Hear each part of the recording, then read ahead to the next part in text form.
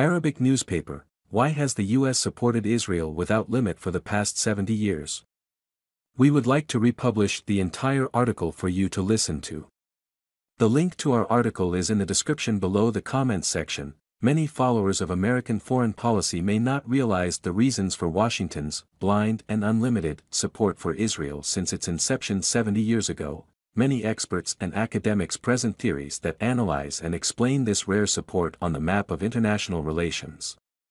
Some of them attribute this to the religious connection between Zionism and Protestantism, or to the alliance based on strategic interests between them, or to the role of the lobby and American Jewish groups.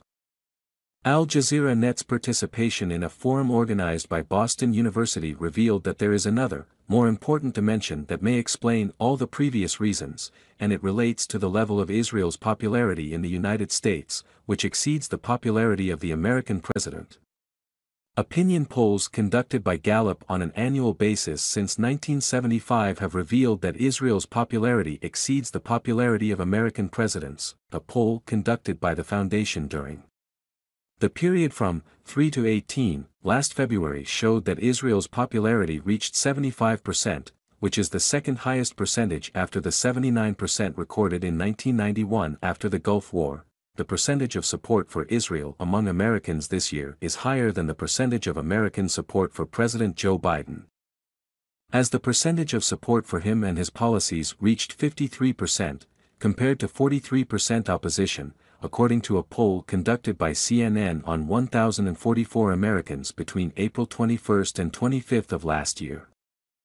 Some commentators believe that comprehensive support harms American interests at a time when Israel does not care about Washington's interests. Some cite what Israel did against the United States, such as the destruction of the destroyer Liberty in the 1960s, the leaking of American military and technological secrets to China, in addition to spying on the American army itself on several occasions, and its refusal to reach Washington's efforts for peace in the Middle East, which harms interests.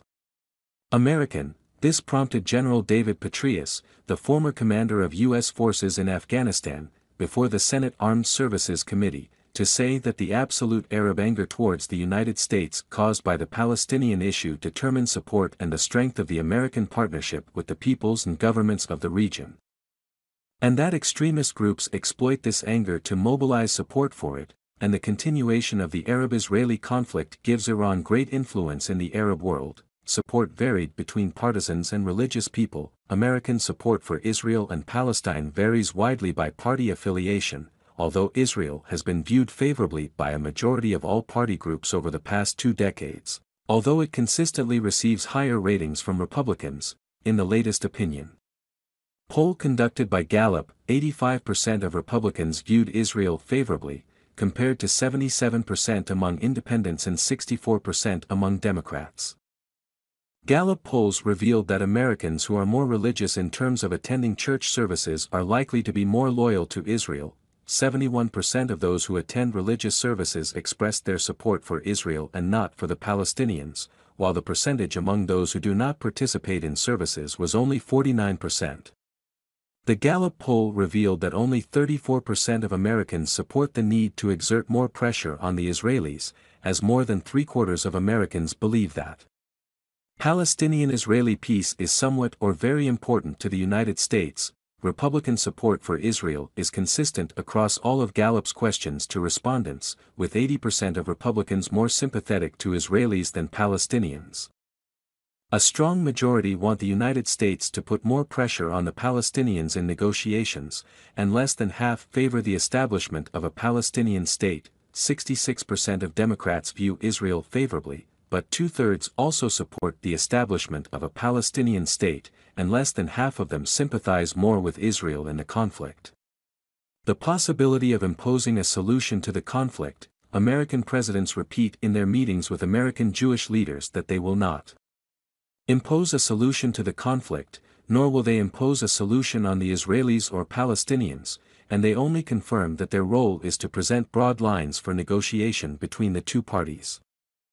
The religious factor represents the most important cornerstone of sources of support for Israel within the United States, and many evangelical groups believe in the necessity of accelerating Israel's complete control over all of the Holy Land of Palestine, believing that this will accelerate the second return of Christ. Walter Russell Mead, a researcher at the Council on Foreign Relations, said during his lecture at the Boston Forum, American Protestant support for the Jews and Israel existed before the Jews set foot in the emerging American state, and before the State of Israel was established.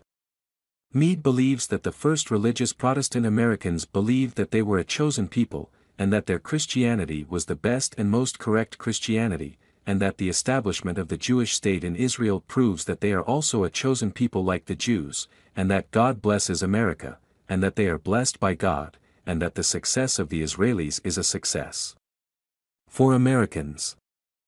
Some opposition. Before the end of President Barack Obama's rule at the beginning of 2017, Washington reached an agreement with Israel to provide $38 billion to the Israeli army over a period of 10 years, which is money used to directly and indirectly assist in violence against Palestinians carried out by the occupying army.